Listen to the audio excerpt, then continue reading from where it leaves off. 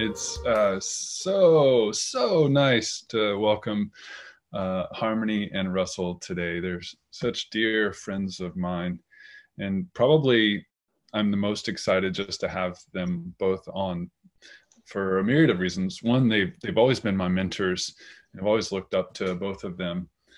And I met Harmony in Mysore, India. I think it was on my first trip at the old Chakra house. And it was kind of a really sweet experience. She's warm and welcoming to all. She was authorized, and he at the time, now she's since been certified, and she during that time since then, she founded 2 yoga schools, had a baby who's a little bit bigger than a baby size now, and has experience in Vipassana meditation, and just such an honor and pleasure to have her on board, as well as her husband Russell, who I was first enamored with by his Karandavasana. I said, "Oh, I need to do it like that," but it was still hard to do Russell like that. And what you may or may not know, Russell shares a similar boat as me in that we both taught at a university setting for a little while. He was at Stanford University for some time, but he has a much more eclectic, diverse background in that he taught in other places for a little bit as well, in Taipei, in Brighton, New York City, and some other places. So most importantly, he's very humorous. So if he says something, it might be a joke. So just be fair warned. And and he's a very sharp and astute artist that I really have come to appreciate and love. And hopefully we'll get into some of that today. All right. So thankful for both of you coming on and having you here. Let's start. The first time I saw you, you were in my living room in New York, and I went downstairs and like, who's this cracker in my living room? That's what I wanted to know. You were like the longest, most laid back person I'd ever seen, and then I found out that we both spent time in Slidell, Louisiana. Yeah, You used to like roller skate, skateboard. Yeah, like. You take a 2x4, you take the roller skates off, and you put them on there. It's pretty right. Thing, yeah. Right. And you were doing that in Slidell. Yeah, there was a park called Pink Panther skate park that was like from the 70s that they had closed, and a guy used to chase us off with a shotgun. Right. You got arrested down there? No, we didn't get arrested. There was a private park, and the guy would come out there and he'd say, "Get out of here," and he'd start shooting his gun in the air. And then right. That's a normal day. We would go get Mundo pizzas from Taco Bell and then go to the drive-through daiquiri place because you were 16, and in Louisiana you could just get anything. These were different times, obviously. We were talking to a friend yesterday on Dr. Jug. Dr. Jugdeep. He teaches race awareness. Seminars on racism. And we were talking about getting arrested, and I mentioned to him how many times I've been arrested in Louisiana, which, that I'm still alive is really white privilege in a nutshell. Yeah. And so that you were, skateboarding and doing all that stuff and being chased around with a shotgun is another example of. Yeah. Well, I mean, I experienced firsthand, and now you're just making me think of this, a much different situation in Atlanta skateboarding when I was living there.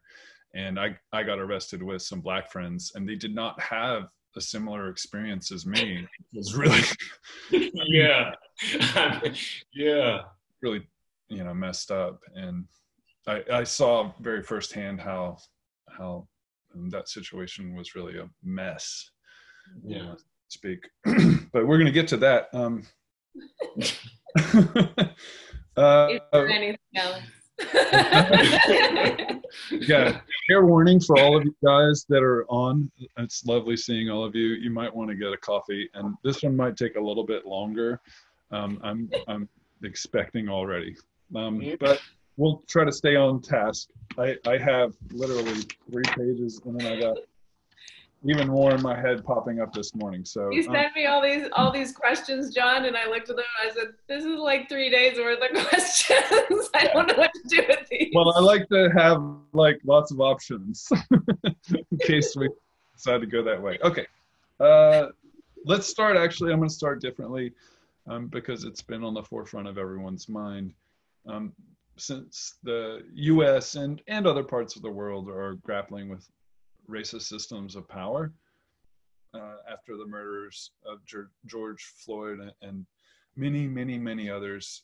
What is this for us as yoga practitioners going forward? What do you think is our best action in these times?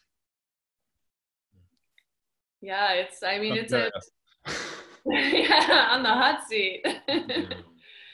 I mean, I can only speak from like my own experience of, being a white woman, not a Black woman, and being in Canada and not in America. These are very different experiences. But, my feelings aren't really to speak so much to, what's happening, in the sense of I can't really, express what it's like to be discriminated against in that way. But I do think that it's our responsibility as yoga practitioners to get really raw and real about all the ways that, we ourselves have been oppressors. I mean, and not just like to people of color, but like to other people just in general, because we all have that in us, this tendency or this urge to, be, to control or to dominate. Yeah. And so I think we need to start looking at these aspects and qualities and tendencies within ourselves, and start to look at, our fears and our hungers, what's driving us in many ways. And also to be active in combating injustice and active in fighting for what's right. And what's right is that all humans have, basic respect, that they are being treated in a way that is supportive and not unjust. And anytime there's an injustice and anytime there's inequality, and anytime, I mean, what's happened throughout history in the United States and I mean worldwide, let's be honest, it happens here in Canada also, even like especially with the Indigenous population, the Native people, there was a lot of really terrible things that have gone on here and in America as well. And that this isn't I guess, an issue that's limited to the United States or limited to particular people in the United States. Those people, those racist people who are against Black people, it's not limited to that scope, and that we all have to do the work inside of ourselves to see what aspects of ourselves are contributing to this ongoing deep inequality, deep injustice globally as well. And that, that we need to then start making actions in some way, even if it's just becoming aware of how we're contributing to the problem. That's part of the solution. You know, that's part of healing. That's part of helping, is to have this awareness that we're not absolved of responsibility, and that like Arjuna on the battlefield, you know, we have to fight the good fight against an unjust society, a corrupt society, adharma. And that's our duty as yoga practitioners, as people, especially who practice Ashtanga yoga, who are devoted to the 8 limbs, and the first yama being ahimsa, non-harming. And so non-harming isn't just passively sitting by and allowing harm to happen or watching people suffer. As yoga practitioners, we're called to radically be active against harm. And so just sitting by and being like, yeah, but I'm not harmful, I'm not racist, or this isn't my problem. I live in Europe, I live in Canada, I live in wherever, right?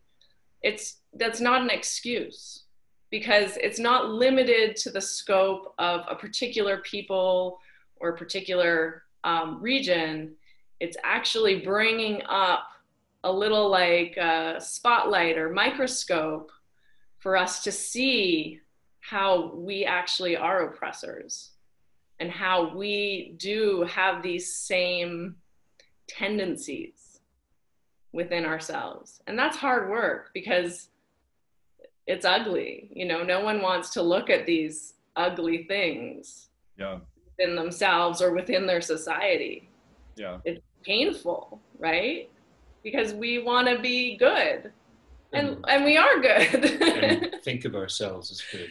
You know, and think of ourselves as good. I mean, people generally are really good, you know, but we all have this shadow self, or this dark side, or these negative, ugly things that come up and come out. And if we don't see them and we're not aware of them, then they come out and they become actions that are very harmful for people. And if we can see them and be responsible for them and take responsibility for them, we can start to subdue their power, right? Yep. And make choices from a conscious place instead of just reacting from an unconscious place. So to me, I think that's our obligation as yoga practitioners, I mean, of any color, of any race, of any region, is to do that deep inner work and really start digging into what this spiritual practice is supposed to be helping us with, right? Not just doing asanas and making shapes and, you know, holding your breath or whatever it is. You know, it's not just about these, you know, physical feats or trying to create good positive feelings and vibes.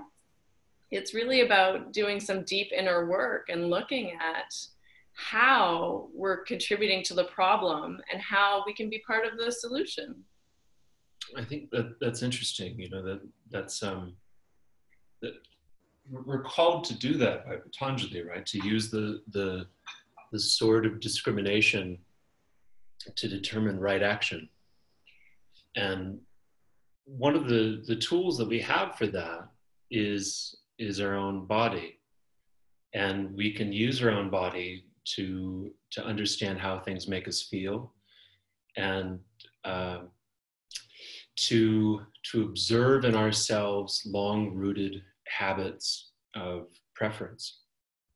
And so that's, for me, one of the things that I always sort of took from painting and from yoga was, first is like, okay, this Maya kosha, the sheath of the body, is this first tool that I have to understand my environment, you know, and how it makes me feel. And knowing that it makes me feel a particular way, I can take a particular action. I can even choose to take a different action. And maybe I'm not so led deterministically. So looking at a painting, that's what I like to do when I look at a painting is understand how it makes me feel and what it makes me do in my body. Does it make my eyes go this way? Does it make my mouth do a particular thing? Does it make my chest round? Does it make you want to run away? Again? Does it make you want to run away? Yeah. Does it make you want to run away? Right. And so art does this, and then the yoga, it's sort of you sort of often passively understand something with your body. And yoga, you're kind of actively taking on particular body shapes that affect your mind in a particular way. And we do this consciously to feel a particular way, as a therapy. And I wanted to give you an example of this. I had mentioned to you on the phone the other day, an art teacher named, an artist named Adrian Piper, who is an African-American woman. She wrote an interesting book called Meta Art, Out of Order, Out of Sight. and so we're thinking about metacognition, right? So like, for example, we're zooming in on this phone call, on Zoom, but we can also zoom out. Very nice. So Ms. Piper does this interesting performance in 1988 called Cornered, which is very interesting. There's an example of it in Chicago, the Arts of Chicago, where she's cornered herself in a room. Okay. And she protected herself, and she's on screen. And then she says a number of things that I was going to say were provocative, but we choose whether they're provocative as an audience. She says, I'm Black. And it's interesting because you wouldn't necessarily know at first, because in Louisiana, we might say that she was Creole, like Lena Horne. So, and then she says, perhaps you prefer that I would pass and choose to pass as white. Huh. Well, if you have a preference for white, and you think the white is better than Black, and if this performance angers you, then I'd like to have a conversation with you about that. Yeah. And so immediately, for you in the audience, you can ask yourself, what is your face doing right now? Yeah. What is your mouth doing right now? What is your body doing right now? And how do you feel being confronted with some basic truths and a call to not hurt me, please, for telling you these truths. Please don't hurt me as I tell you these truths. It's amazing. A couple of years later, I was in Korea, and I had founded a Marxist feminist performance art group with my friend Kate Hershiser. Sounds about right. Kate is the adopted niece of Oral Hershiser, the great pitcher from the LA Dodgers. You probably remember him. Kate later changed her name to Kate Hers. Kate Hers. So instead of Hershiser, she became Hers. Yeah, just nice. Kate and I noticed we were doing this work that was body-centered and thinking about, the political sphere of the streets and the how it feels to be in the street. We kept noticing it every time we got into a taxi that the cab driver, without fail, would start harassing Kate, sometimes yelling, screaming, angry at Kate. She didn't speak Korean. And it got to the point where she wrote out a card And she gave the card out to each cab driver that would start yelling at her. And the card read in Korean, "Forgive me, I'm Jamie Gilpo. I'm adopted Korean, and I'm sorry if this insults you. It was out of my control." And so then Kate sent that card to Adrian Piper. She sent her a note. And Adrian Piper wrote us back. Yeah. And she said, what, on the postcard that we received in Seoul, and said, what society is most insulted by are the very tiniest of differences, the tiny differences. So like sound, for example, volume. You know, like when a woman laughs too loud, that all over the planet, society tries to control women and keep them in control. When women laugh too loud, that's often threatening. Yeah. Or if a neighbor is too loud, you know, what you do, you get the anger inside of your body, the hate that you feel for that person consumes you, and you'll call the police. You should have compassion for them. You should. Yeah. But you'll send the police after them, knowing full well the consequences of sending the police are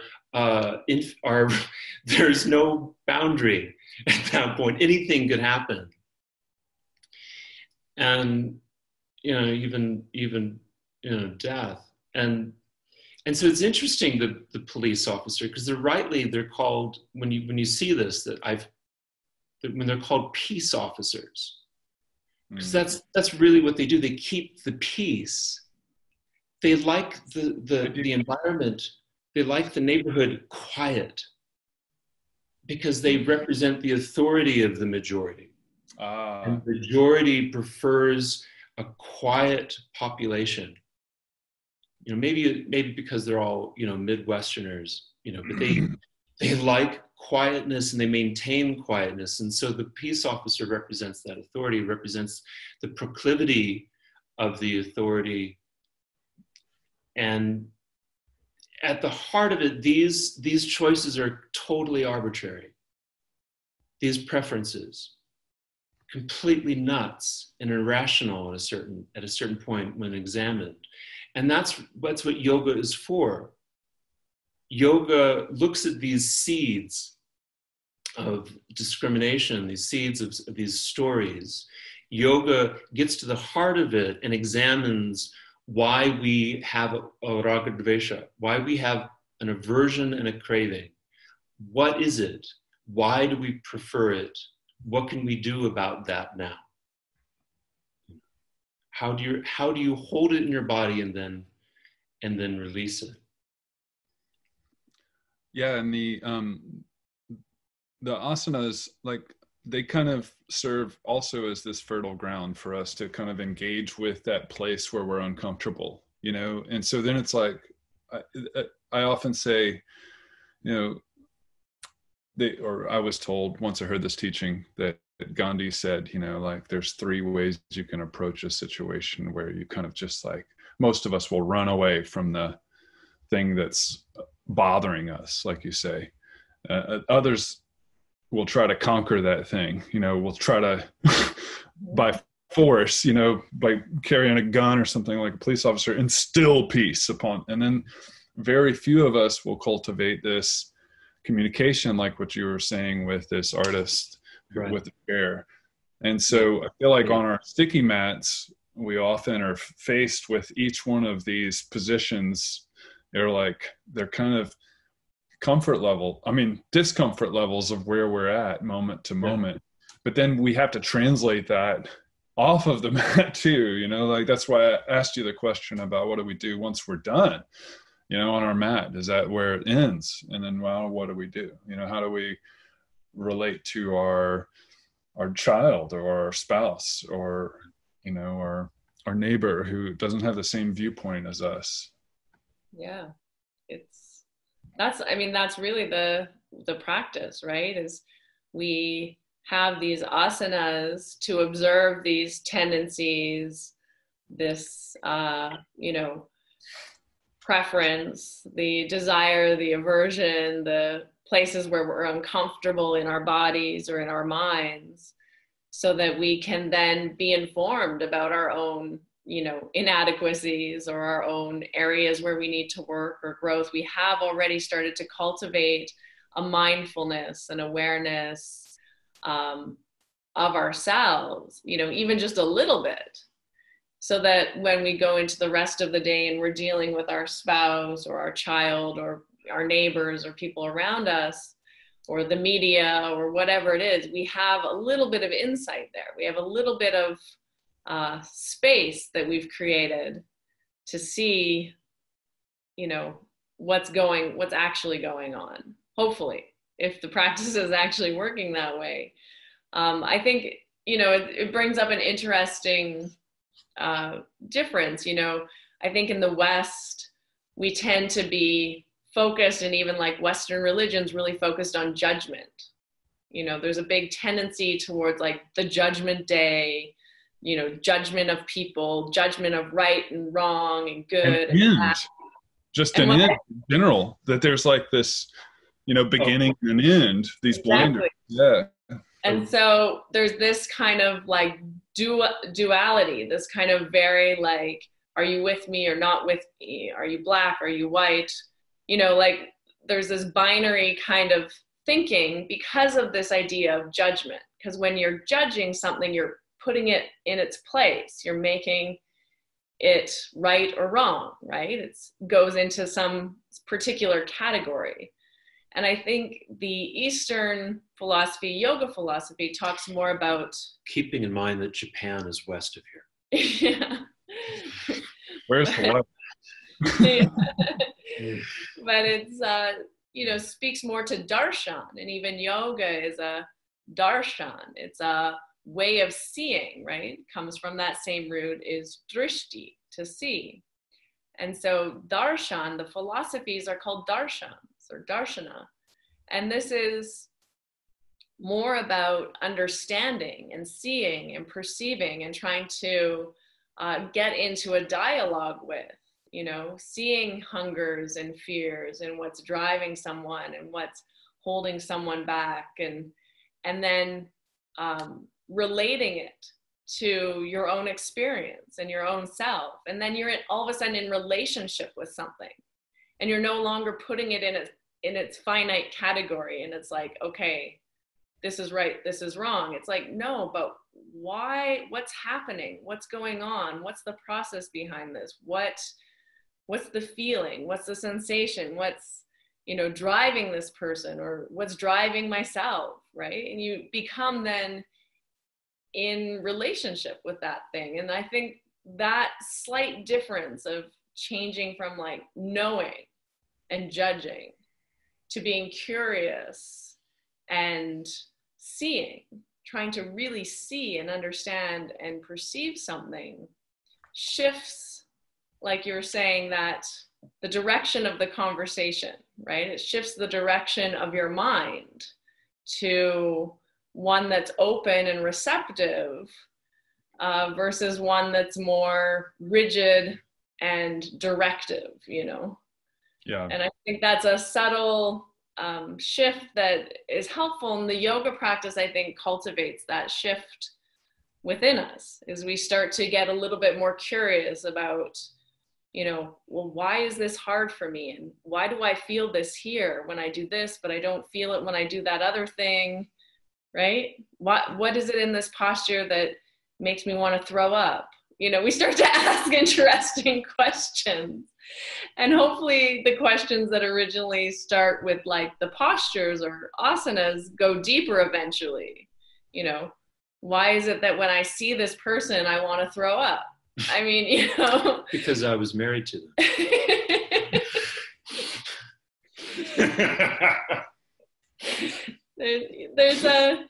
there's you start to explore like what's really going on, and is that person's problem, or is this my problem? Because it's always your own problem. It's never that other person's problem, right? Yeah, that's really, I mean, what you just said is kind of interesting, because it brings to mind what has been on my mind this morning based on yesterday, and I'm going to go off I mean, we don't even need these things, but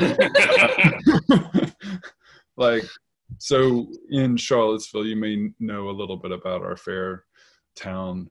There was a debate about, these statues, which are symbols, icons. They're kind of like these myth, but unlike Indian statues, which are often gods, they're humans. So they're fallible, and they carry all of this weight and all of this baggage with it. I mean, we even in our own Ashtanga yoga practice have some of these icons that carry a lot of weight and things too. So but how do we there's one in particular in town there. It's like a cowering Sacagawea with, Lewis and Clark with guns, they're all like this. And it drives me crazy. Yeah. Like I'd literally look at that thing, but it took like 10 times I passed it. I never even noticed it. I was totally oblivious. Mm-hmm. And now I'm noticing this and have this revulsion, this but at the same time, like you're saying, Harmony, do I need to go and try to find out why these, Jim Crow people really want to keep that statue there, and be honest about that. Where do I how they get how they get it made in the first place? I mean, how did a statue of Jefferson Davis get made? There was a serious policy discussion, and then somebody had to get, the funds together legislatively to put that together. And there are no statues of Benedict Arnold. It's like, I don't even know where to start with that. Yeah. So, but with relating to art, it is often it's, the practice of history. Yeah. It seems. It's an excellent point. There's a number of paintings that have been stabbed for the same reason. Velasquez's painting, I forget the name of it, but it's a woman looking in a mirror, and a woman, very angry, stabbed it, because it represents the male gaze. It represents, millennia of generations of men looking at women as objects to be used for their pleasure. And it's that kind of Orientalism of using the objects of other cultures for your own pleasure as a continuation. And so all of that's been disrupted by modernism. Right? So in 1880 and 1890, people said, we're not gonna do that anymore. We're gonna make art for people. And so you get all of these square shapes, color fields, pure color that you interact with. And so Piet Mondrian, Matisse, all of these people are trying to make a very, very socialist painting, is what abstract painting is. It's very socialist. You don't have to know anything. All you have to do is look at it. But then what do you do with the hundreds and thousands of these exquisite objects that are left? And so at some point it's like, well, I'm going to stab it. Or, you have you have the Mysore, Mahisarasura, and they erect a demon god, and they're in the name of city after it. And so there's that place where I think you can maybe understand a bigger picture, recognizing that, it was I don't know. I'm not good at that place. I'm usually good at boxing things in. Yeah. Yeah, it's a difficult place to sit because it's uncomfortable, because there's no definitive right action to take necessarily.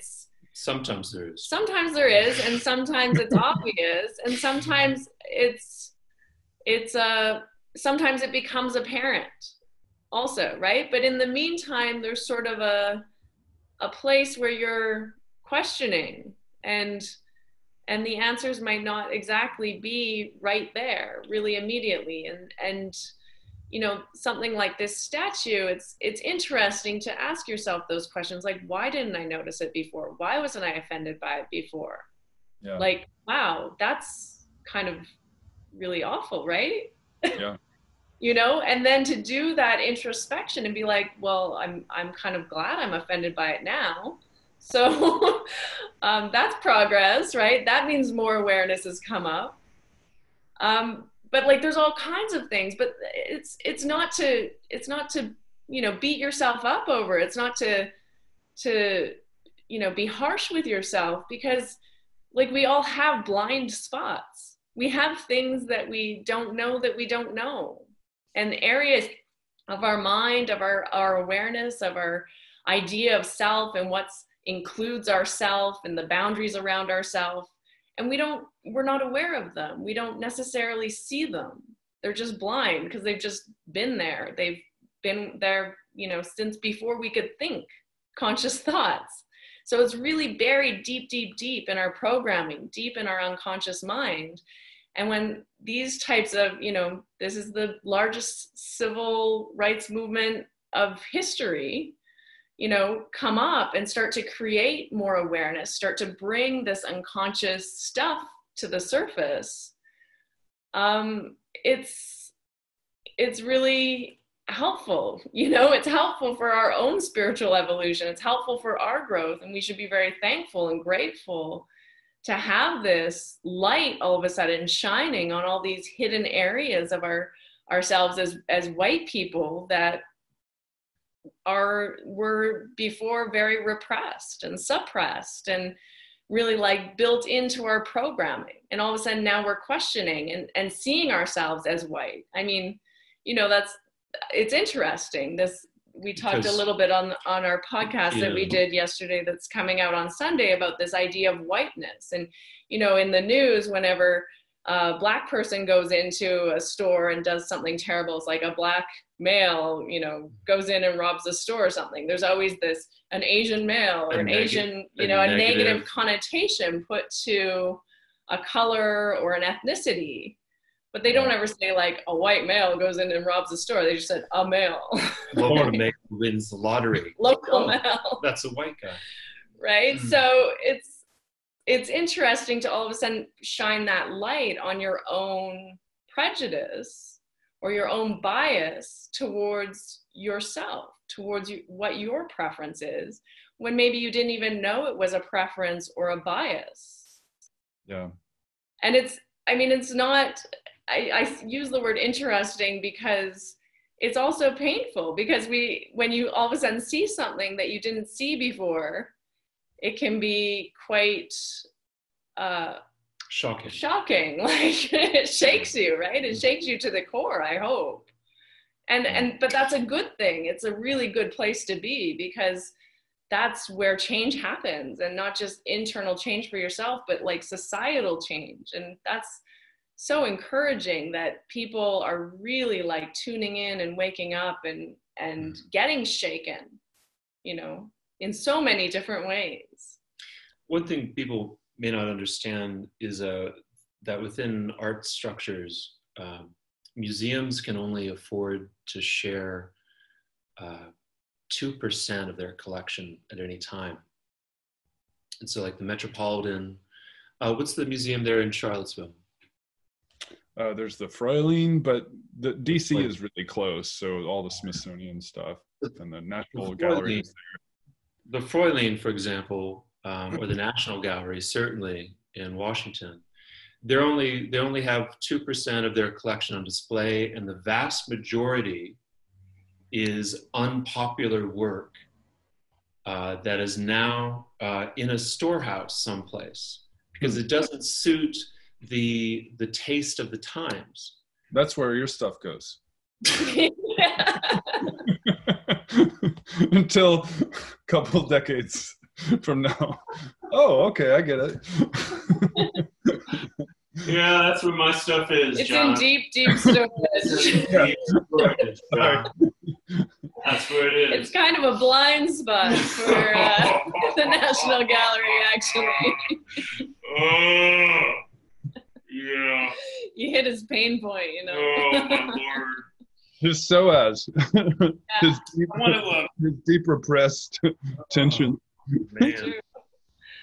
Yeah. That's interesting, actually, that connection between the repressed emotions or repressed things and pains in the body. And as these things come to your mind, how your body experiences emotions or, repressed ideas, beliefs, thoughts, or just general anxiety, stress, tension, empathy. The body, feels it, right? I mean,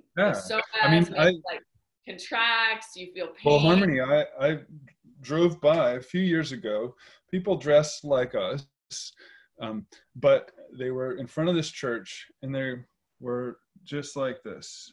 Mm-hmm. And you could tell just by their posturing that they were downtrodden and probably likely homeless. So it was like this, just this opening up sometimes, in posturing, it can work the other way, possibly, where you actually are becoming receptive, like a radar, like where you're tuning in to more things, ideally. It's kind of you feel it when you're, when you have this emotion or this stress, if you're going through stressful times, you feel your body closing down. You feel this contraction, this sense of like, I need to hide my heart or whatever it is, I need to protect myself. Even if it's not like a conscious thought, you're not like, I need to hide my heart and protect myself. It's just the body's reaction is this inflammation, is to carry this tension, this stress. And the practice is so therapeutic that way because it helps you to release it and keeps you open and receptive to things, because if you have no way to release that energy, if you have no way to open up your chest when everything in your patterning is trying to close it, then how are you going to reverse that tendency in your body or in your mind, right? It's just going to become more of a pattern. And so, keeping the practice going, especially during times of stress, is so important, like you're saying, because it keeps you open, it keeps you receptive, it keeps these emotions and thoughts and feelings and everything moving, and it gives you an outlet to process this stuff, which is, more than what most people have. Sometimes maybe, it's done through running or shaking or dancing, but, the yoga is really like a science with it. And it goes through all the different parts of the body, all the different areas, and like does it kind of systematically, which is really particularly helpful. I feel like backbending is a position of vulnerability, right? Like that story that Sharat has told where he was doing Kapotasana with the lions around him. And I'm thinking in my mind how like vulnerable he, like how you have to be in this mindset where you're just totally vulnerable with roaring lions around you. And also as a metaphor, like what that means. And if, God knows if I could I have a couple of cousins that I'd love to get to do backbending. Maybe that might help them like tune into what's going on in the world. But, you're describing the sympathetic, parasympathetic nervous system. I come from a competing and superior institution at Stanford University. Nobody laughed at that. So we did a study at Stanford with the organization that is associated with the the Contemplative Sciences Center, the Pure Edge Foundation, and looked at the effect of mindfulness on kids. And so we did a lot of work there in this 4-year longitudinal study on the brain, on the body, and the endocrine system. And it was my pleasure to kind of, soak up little pieces of jungle doctor knowledge about the brain, about the nervous system. And so it was interesting always to kind of use it as an overlay to examine what was talked about with Patanjali or talked about with our yoga masters that we know, Paramaguru or Richard Freeman. So Richard Freeman always talked about this pranic, apanic pattern, the Shiva and the Shakti, the kind of apanic, pranic, trying to think of the opposite while we're doing each of these things. Are we, thinking about these at the same time? And then seeing how in neuroscience that all these things could be identified, like the parasympathetic, sympathetic nervous system, that, when we're afraid and frightened and there's a threat in our environment and we're so used to that, if you believe in evolution, then, from, a million odd years, you got to ask, if for a million odd years, people, were consciously threatened by their environment and used to taking an aponic turtle shell to protect themselves from any kind of threat that might be approaching at any time, and had to be so careful about when they could express themselves, when they could open up and feel joyous, and then enter this soft parasympathetic nervous system, this space, and it has an exact correlation in the brain. So that, when we emit energy whenever we do anything in our brain. It's called a brainwave. And so the brainwave changes as we do different activities. So when we're solving problems like threats in our environment, then we have a very short brainwave, this beta wave, as we're doing executive function. You're on your phone or you're solving problems, you're on your computer and you're taking a aponic state and you're solving problems the whole time. And then there's a response in the body. Cortisol, the stress hormone, builds up in the body. And it has to be released, or when you made this face as a kid, John, what did your grandmother tell you? My grandmother, I didn't really have too many times with her, unfortunately. That's a sad story. What she probably said, John, was if you keep making that face, it'll stay that way. Stay that way, yeah. Yeah, and that's the same way when your mother told you that. That's nice. When we hold this shape, the nerves go out into our body and they contract these muscles, right? And so when we hold the shape for a long period of time, we hold the habit. And it might be a cultural habit that we learned, but it might be something that we learned just from our own story. We hold this, the muscle holds, just like in our face, it stays that way. Yeah. Again, yoga is this radical intervention where we're going to make ourselves open our body and make ourselves go into a parasympathetic or prana pattern. And then there's a simultaneous change in the brain where the brain goes from this beta wave, this executive function, to a slower wave. And it's literal and physical. It's not froofy. It's not just, California. And there's that verse too, the Vitarka Bhadani Pratipakshya Bhavanam, like when your mind is fixed on one thing, do the opposite, you know? So it's like constantly you're supposed to be like, but then that doesn't also mean maybe sleeping in a back bend, because that's also traumatizing. You can get stuck that way too. But it was interesting when I first saw you, you know, when I first saw you in New York, we were roommates there. It was, you could see it all over you that you were a relaxed dude, that you were in a kind of softer state all the time, much softer than I am. I'm a little, you know, hot wired, but you were just like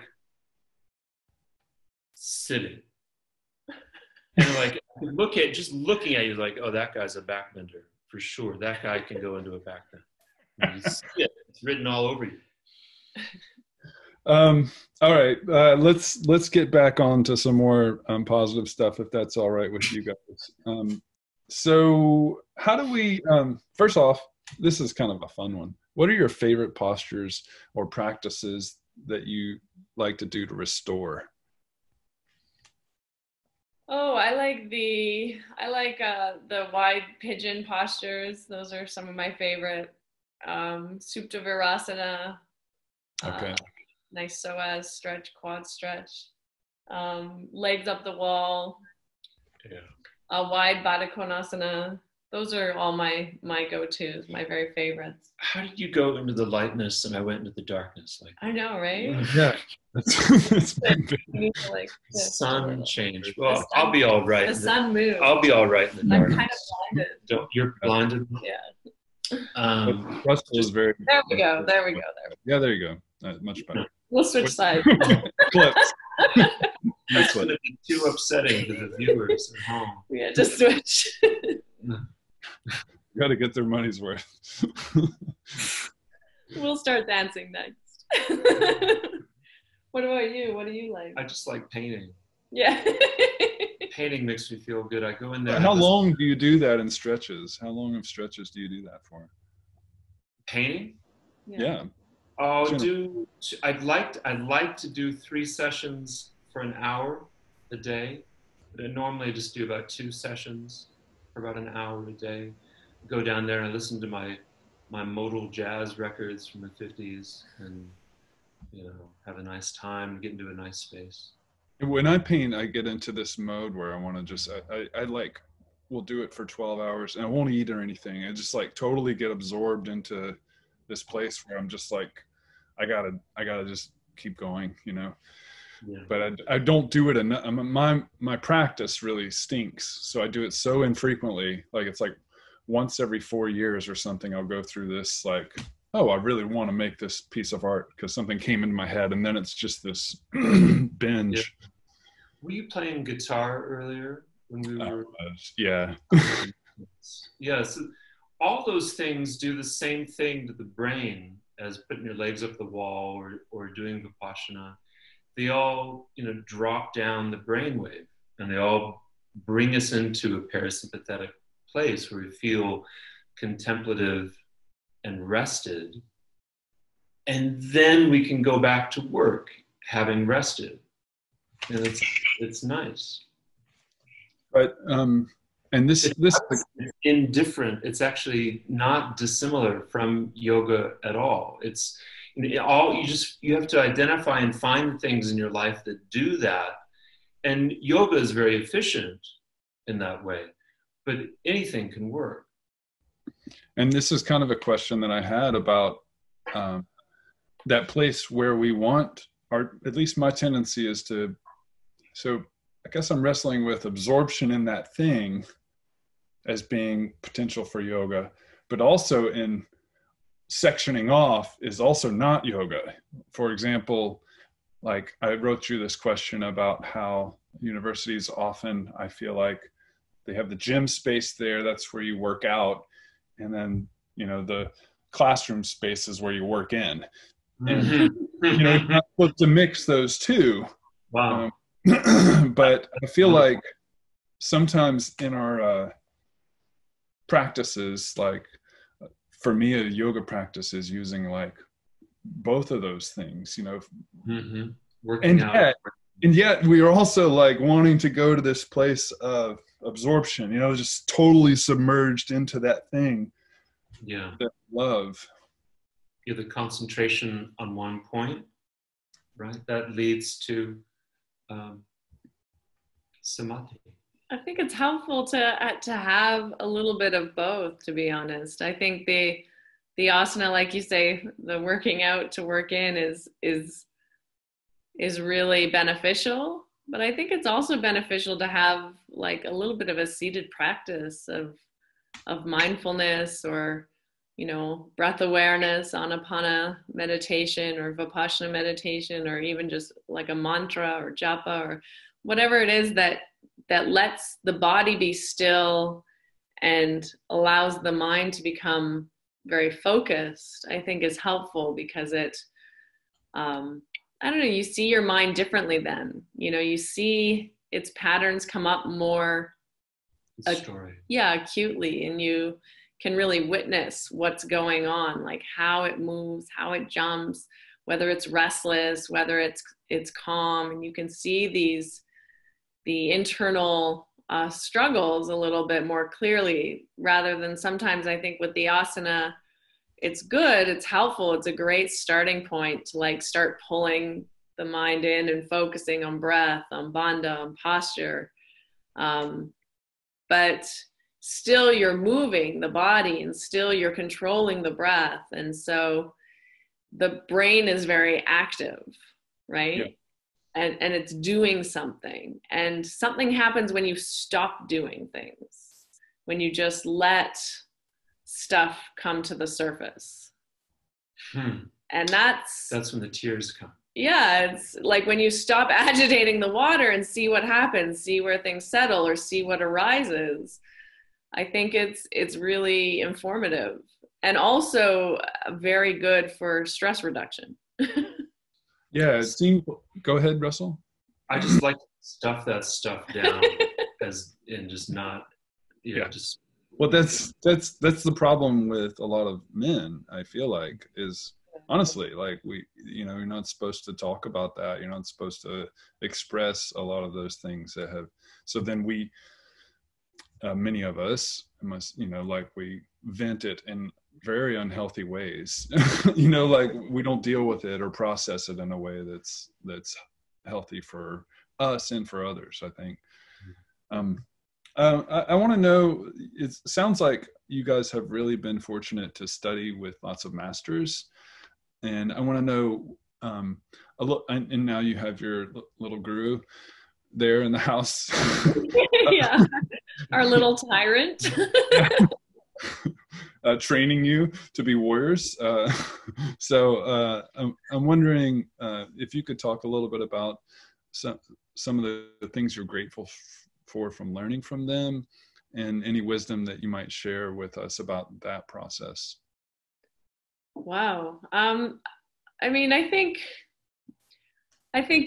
we talk about this sometimes. I think what you learn from people, teachers, mentors who are really steeped in a deep spiritual practice, or in yoga, meditation, isn't necessarily something you can put into words. It's not something that they've said necessarily or specifically spoken to you. I mean, sometimes it is, one master teacher that I studied a lot with, he always would emphasize sincerity over seriousness. So like, sometimes there's little gems of, token words or phrases that you kind of remember. But I think what you really get is that transmission, that you feel their vibration, you feel their energy. And because humans are adaptable and mirror what's around them and in their environment, we start to take on the same qualities as those things. That's why our mothers always told us, be careful who your friends are, right? Mm-hmm. Because you start to be like your friends. We're soft. We have soft bodies. Yeah. And minds. I mean, we're very, it's very moldable. Very soft minds. So I think that's the real, what I'm really grateful for is just having that experience and time to be around people that are, deeply spiritual and have had very deep experiences that way. And, it's not necessarily limited to gurus or,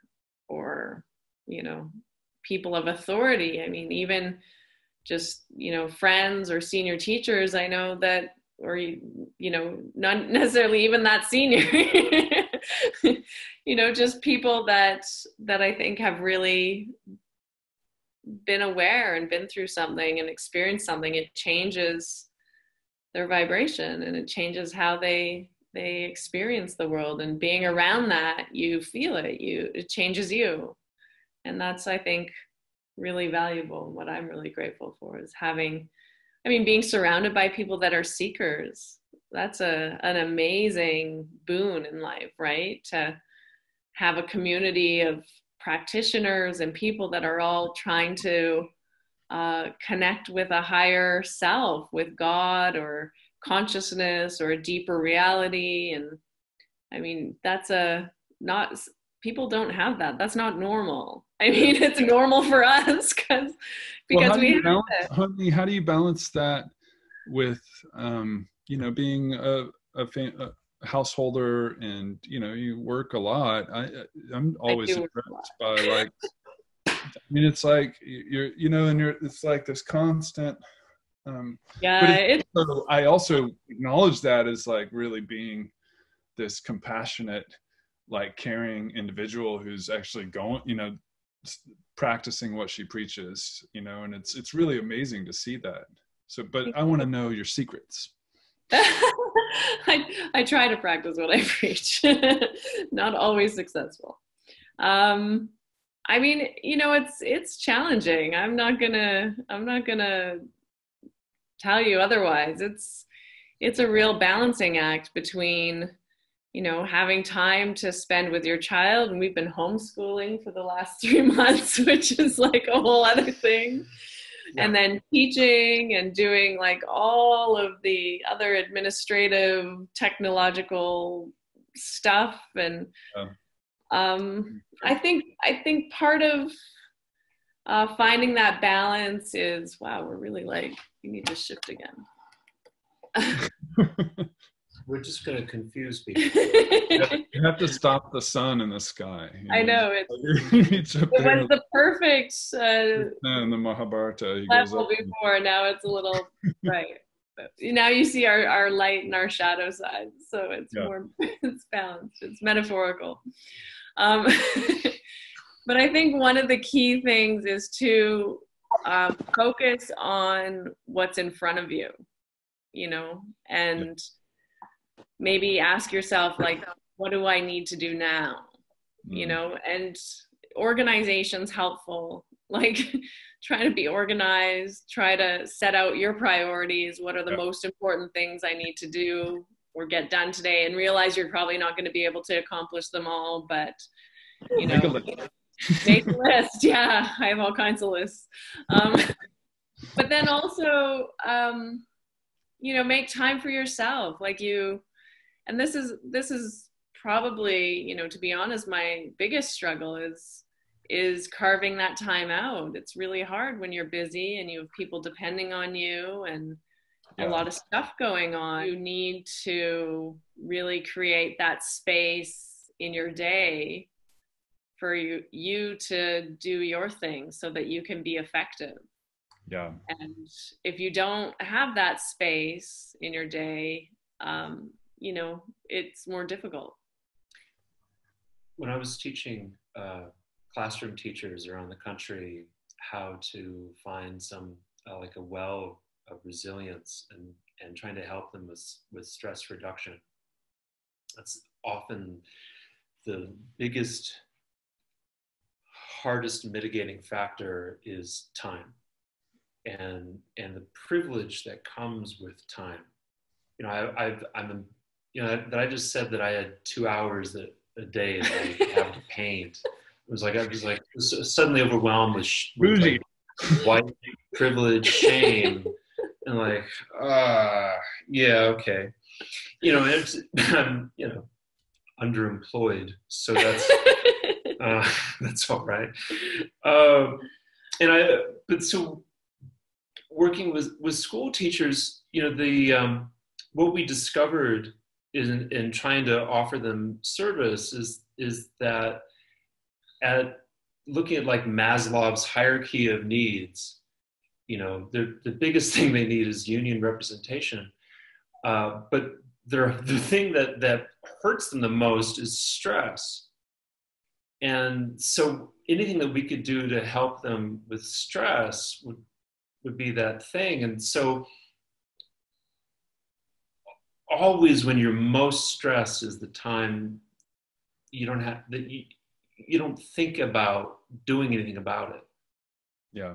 That's when you really need it. And so I would talk to them about finding these transitions in your day. And so, for example, when you drive to work, and you park the car, you've got now 60 seconds where you could sit and breathe into the top of your chest. Not listen to the radio, not take your phone, not do your thing, you know, and then go into your place of work, you know. And so there, maybe even like before the Zoom call, you know, you're playing guitar, it was lovely. You can also just take a moment before the next activity. It's like, I need to balance and center myself for 30 seconds. And then go do that thing. You know, instead of like what I do where I go to my phone and I look at like the political situation. Like, okay, that still sucks. And then go do the thing that you're going to do. But, you know, remembering in that moment right before that next thing that, oh, I need to center and balance myself. And that notion is surprisingly not pervasive in our culture. You know, that we should take moments to center ourselves before doing the next thing. Even though the model of that in sports is you know, wide. And you know, every basketball player before taking a free throw centers themselves for a moment, takes a breath,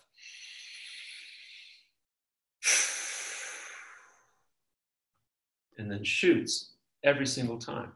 This is a conjecture. Do you think this is maybe part of the positioning of the practice where we return to the zero position, samastitihi, you know, just to kind of be like, okay, here we are again, you know, and then when we go launch into the next, got to go back to center myself, you know, and it sets us up in this whole loop. Yeah, I often describe samastitihi like that, as like the reset, you know, like you do a thing and then it's like you wipe the screen clean, or like with the Tibetan Buddhists, how they make the beautiful mandalas out of sand and then they wipe it away, right? I feel like samastitihi is a bit like that. It's like this, okay, that's, and I feel like, the zero position.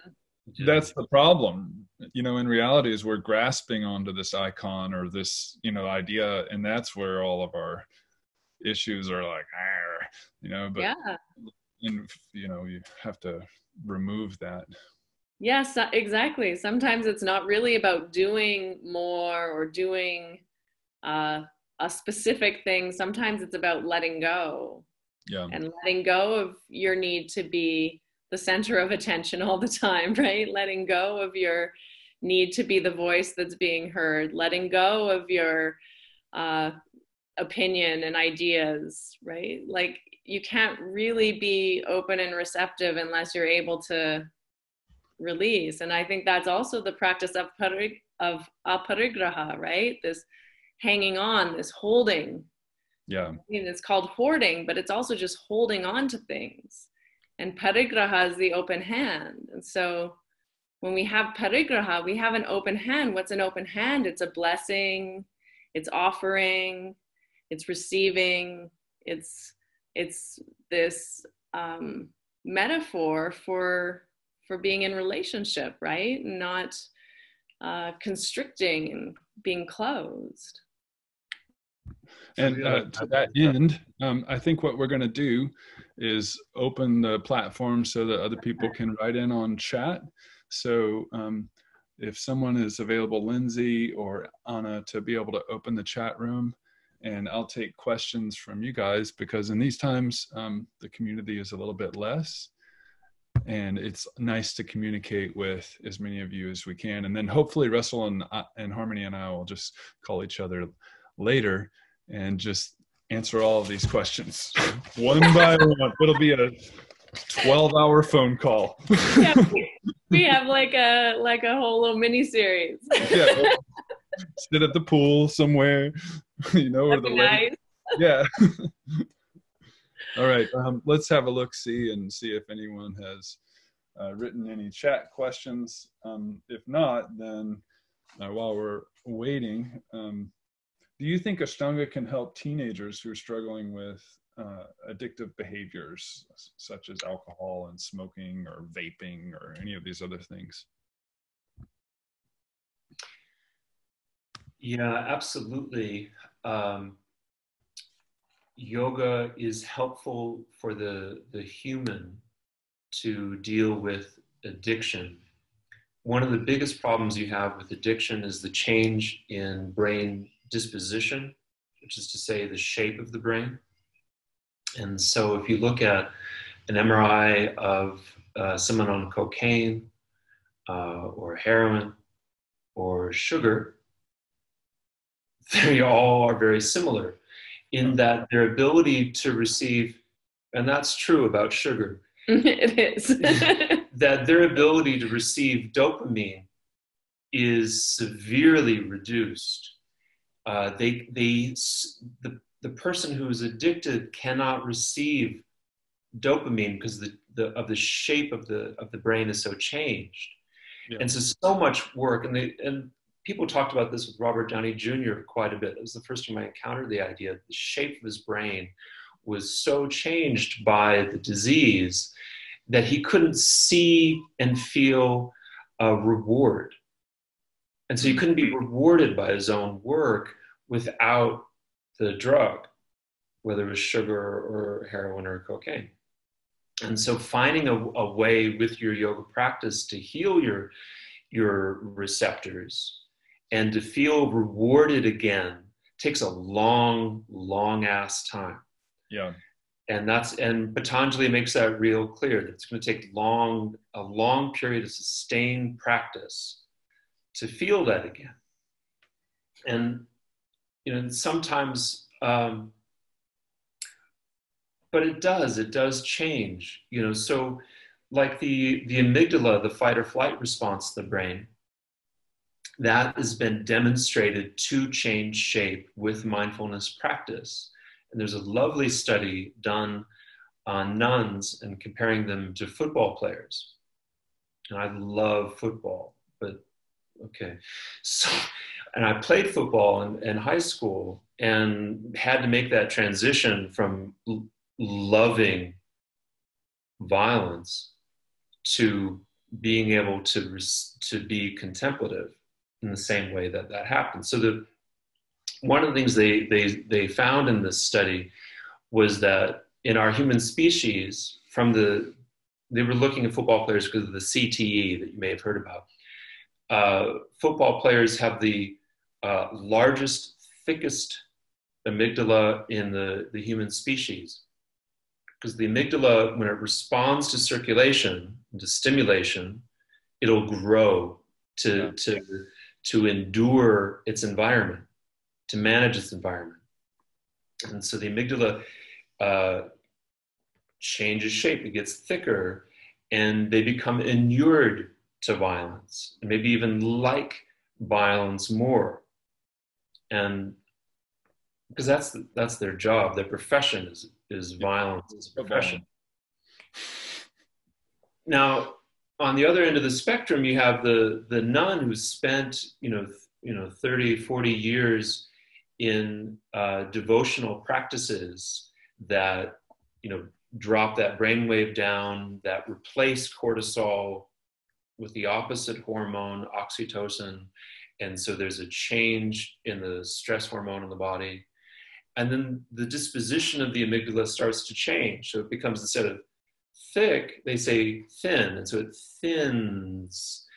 And it was discovered that the nuns in this study had the thinnest amygdala that had been observed in the human species, which meant that there'd been enormous change because it was so consistent.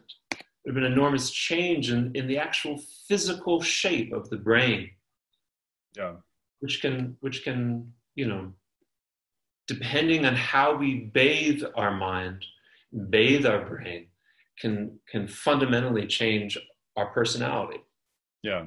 But like you said, it just often takes a little bit of time to get there. Takes sustained. Not a weekend workshop, unfortunately. No. But I'll tell you what, a weekend workshop with Richard Freeman changed my life. That was probable. You're cured. Yeah.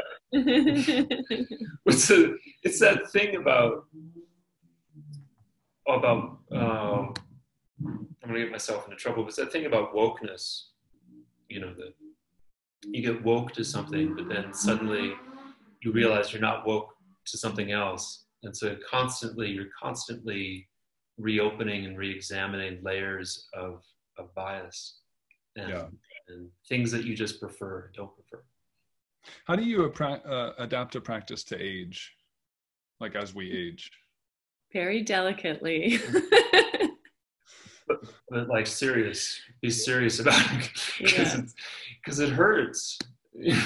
Yeah, I think you have to just be really, realistic. And for like, if you started practicing when you're really young, your body felt very different, or feels very different when you're young, and you can kind of be a little bit cruel to it, and it responds.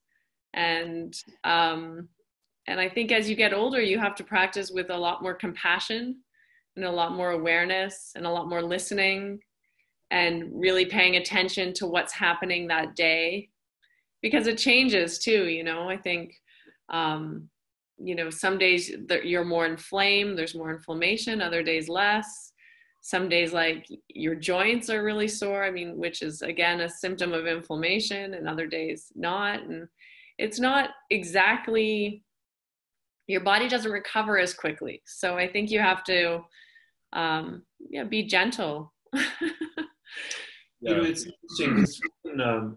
On the chat, Kali asks a question that's apropos, is that you develop a 30-year yoga practice, and there are all these fruits, the boons of the devas that distract us from moksha, and we get attached to getting our foot behind our head, and we use it as a status symbol in society, that I can put my foot behind my head and other people can't. And look how deep it can go. Look, there's my foot right there. And I can wrap that around. And it's the same way with... you're not showing it off. You're praying that you're done. Constant prayer. And it's the same way she asked about the fruits of painting and not being attached to the fruits of your labor, and not being attached to the paintings. The paintings are a constant source of frustration. But you get attached to them, and it's like, and you want to make better and better paintings, when in fact you're always there for the process. You were there because it made you feel good, and it helped you to understand yourself and understand, why you do the things that you do. But it's so natural. You work for the sake of work. The Bhagavad Gita teaches that Krishna, you work for the sake of work, and that is helpful to us when we're in crisis. Just work for the sake of work and make an art out of work. And then, you make a living and you get nice furniture, and then you get real attached to it. It's like, I like my furniture now. One more real quick one, guys. Yeah. And it's because this one has kind of been on a theme going through for many things. someone asked about this impulse to dominate. You mentioned, like, it can subdue this impulse to dominate. And I just want to interject that, like, what I've been discussing in this series is this tendency for, like, the lead class to, like, help us let go, and the Mysore style class to kind of, like, reframe, like, it can be that place where we like Russell and I were talking, we're reframing that. But it seems like people don't like that lead class so much. So I find that the lead class can be that place where you let go and you just, like, become that one with your friends, as well as the engineer of the train, so to speak. Yeah. But what are your thoughts on that, as far as what are some practical means, or do you agree with that you can use to help that desire to kind of control? Yeah, because we have a desire to dominate our own bodies too, right? Our own selves as well. And this is the fight, right? How do we find a compassionate place to work with the tool that we've been given, without fighting it or harming it even, right?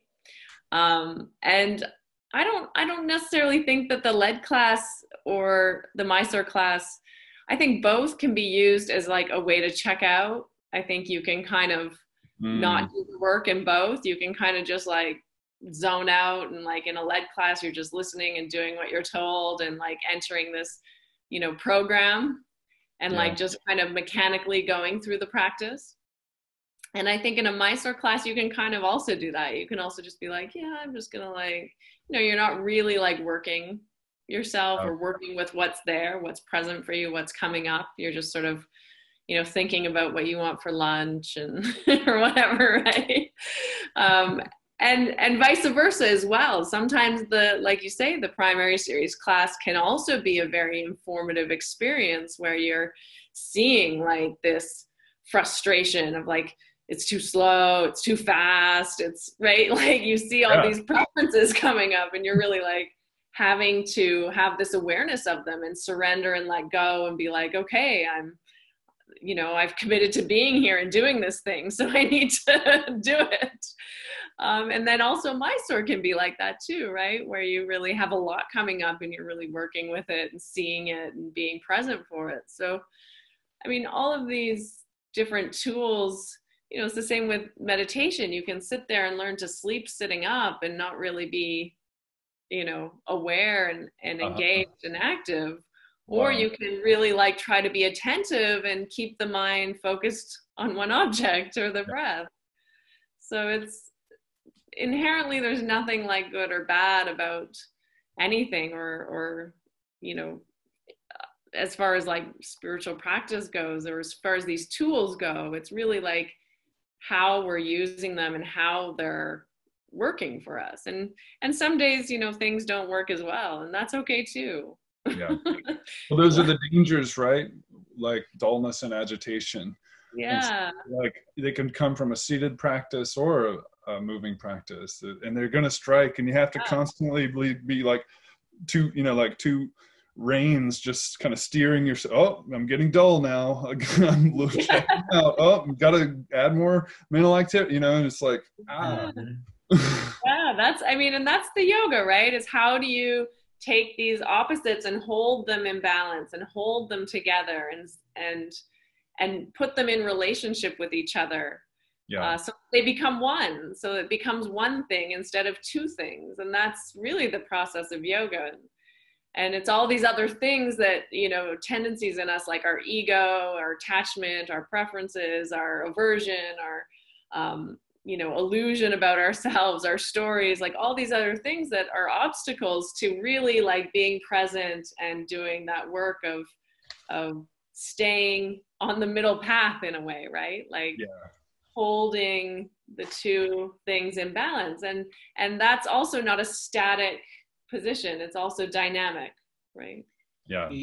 There was also back to the point about aging is one of the hardest things for me to have had to endure with yoga practice is the shame and humiliation of not being able to perform at 100%. And you see a lot of athletes, they'll do that. They'll say, you know, I don't want to play if I can't play at the highest championship level. Yeah. They retire, and I wish I had retired. You know? Because you know, I go into that class now and I've got some disc herniation and I'm struggling and I can't perform the way that I used to. And when I used to practice 20 years ago, you know, you'd enter a flow state, this kind of golden flow of movement and breath, and everything is just this perfect admixture. And because I was working so hard and I was working so intently into this thing, and I can't work that hard anymore at all. And so I don't enter that space. Mm-hmm. And it's really deeply humiliating and frustrating. And going on tour now is an exercise in acceptance of humiliation, which is great. That's a great thing to do. And it's a great practice. And it's actually a better practice. Thank you, Melissa. And it's a better practice than just maybe entering flow. You know, it's because it's really real. Yeah. About being able to then interact with other people and not you know, dominate them at the pool with how many postures you got. Yeah, it informs your compassion, and it also it's a very visceral experience of non-attachment, right? Like that everything's in flux, everything's coming and going, and so not to hang on to these little gems that we love about ourselves. Yeah. Well, it's been so nice. I really do. We're not going to stop now. Larry and Tippy are our age gurus. Larry and Tippy. We're learning from them. You all need to give up. Stop it. All right, everyone. It was super nice to have you, and thank you so much to Harmony and Russell. Thank you. Lindsay normally finishes this thing up. She's going to wrap it up for us. Okay. And I just want to say thank you so much to John and Harmony and Russell for sharing your insights and your perspective today. I want to remind everyone that we are encouraging donations to directrelief.org.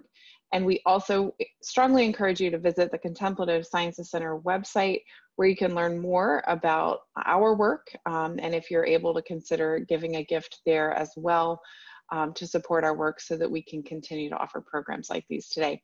So be sure that you join us next week for our conversation with Hamish Hendry, and we are excited to see you again then. Thank you so much.